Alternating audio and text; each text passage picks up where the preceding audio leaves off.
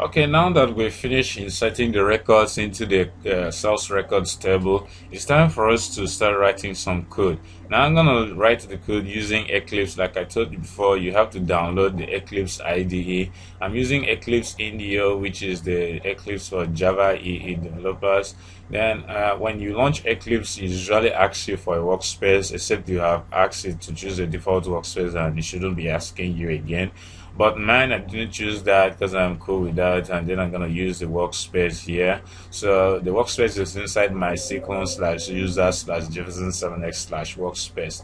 Then I'm gonna click on OK, and the Eclipse will load the workspace for me.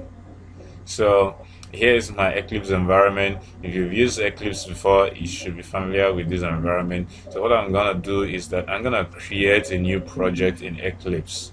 So to create a new Java project, I'm gonna click on this icon here, which stands for new, and I'm gonna say Java project to create a new Java project. Let's call this project JDBC1.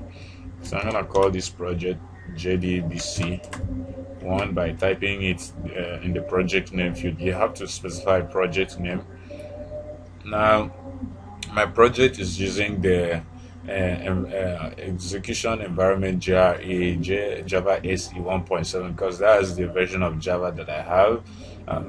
You can have something higher or lower. You choose your Java runtime environment. I'm gonna click on next,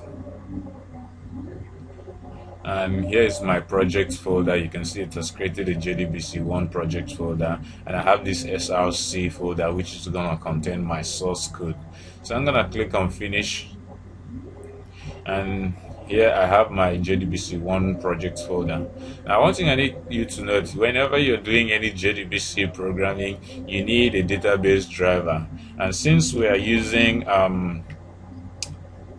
MySQL, okay, in PHPMadmin we are using MySQL, so I need to download the MySQL's driver for JDBC. Okay, so let's go over to the internet and download the MySQL driver for JDBC.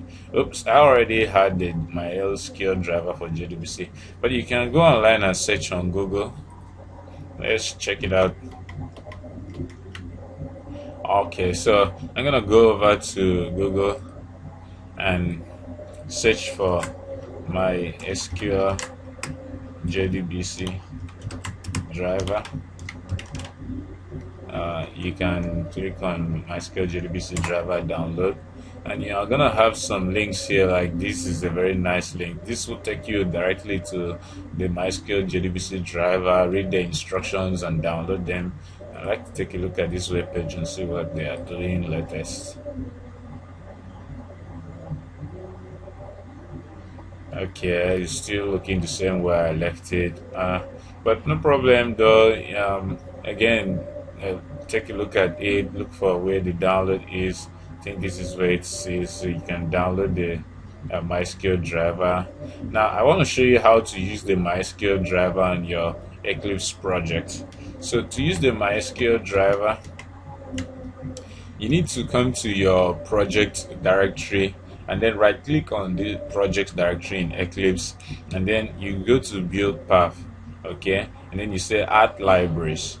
Alright, so when you click that, you need to note where the MySQL driver jar file is. It's actually a jar file. So I'm gonna select user library, and I'm gonna click on next, and here is the MySQL.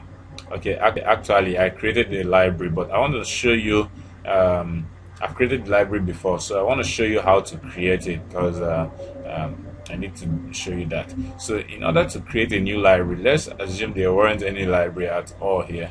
What you need to do is that you click on these user libraries, okay, and then you click on new. Then they are going to ask you for the library name. I'm going to type whatever you wish to give the library name, but I'm going to simply use MySQL-connector. I already have such a library. It's warning me that it already exists, so I'm gonna say MySQL connector 2 just to explain to you how to add the jar file into your project. So once you've created the library name, you need to select the library and then you click on add jars. So when you click on add jars, this is where my SQL connector, which I downloaded from the internet, is. Actually, this my version is quite old. You can see I got it since 2006, but no problem. I'm gonna click on open, and then the library has been added to the MySQL connector library. So I'm gonna click on OK, and then I have this MySQL connector too.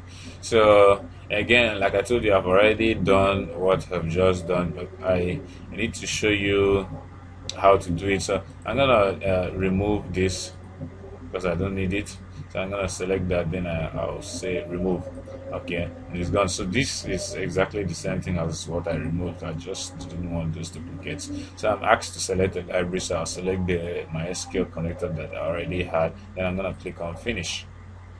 So once you do that, you've successfully added the MySQL JDBC driver to your project. The JDBC driver will enable all your Java programs, whatever JDBC Java programs that you're going to write, to be able to connect to the MySQL database. So you need that included in your project. So until the next tutorial, I'll show you how to write a JDBC program.